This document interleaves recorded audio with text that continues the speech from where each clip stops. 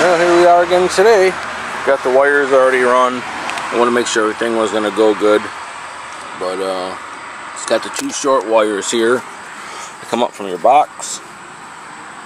Go right down to there. And there's a rubber red garment on here. It tells you which one's positive or negative. That helps out a lot. I just tie strap my box up here for now. My solenoid. And ran all my wiring back with the wiring harness. The way all the wires came back from the headlights and stuff. So that's all done the way they came back out. Wiring harnesses and stuff came out here. I ran mine right underneath the frame back here. Tie strapped it right out for now. I'm going to get some more of this coil wrap stuff and do it right. I just got to go pick some up. So then I'll put that wrap around there and then put the tie straps back around it. So I'm not quite done yet. But I went up here from my, I added on a cigarette lighter. That was a quick little thing. I wrapped my solenoid box. There's a relay back here. I wrapped the relay because they didn't give me anything to wrap it with. So the relay got wrapped there, and I went right back in here.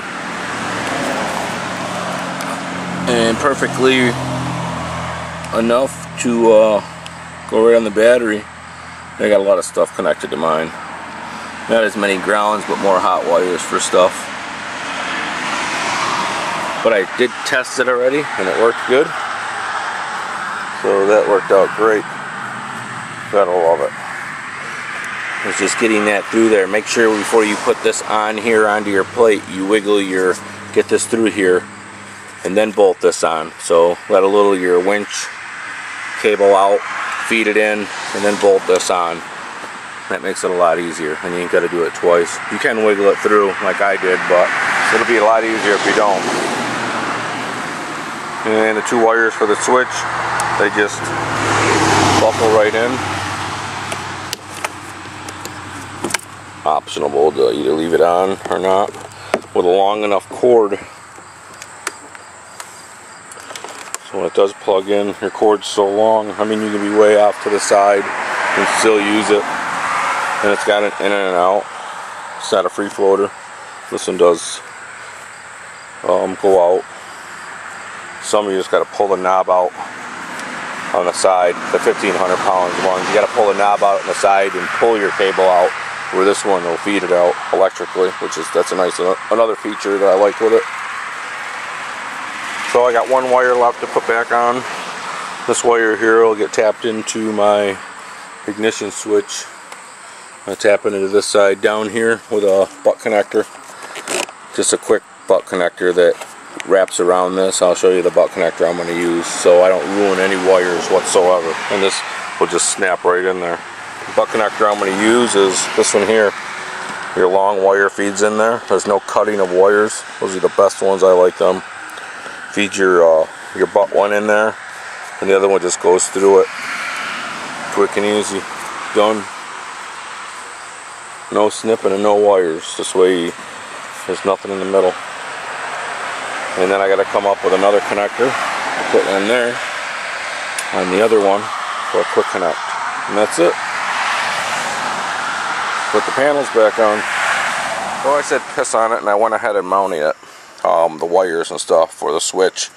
I went through my radiator. I took off this piece of cowling, which is no big deal. Screw here, a couple screws for your gas tank cover. This pops right off. And then I just ran the switch up here. They give you a nice little bracket mounted up here. So I just mounted the switch up here, left-handed, so I can still use my throttle and shift at the same time. So I know there's a lot on that handlebar, but I like it.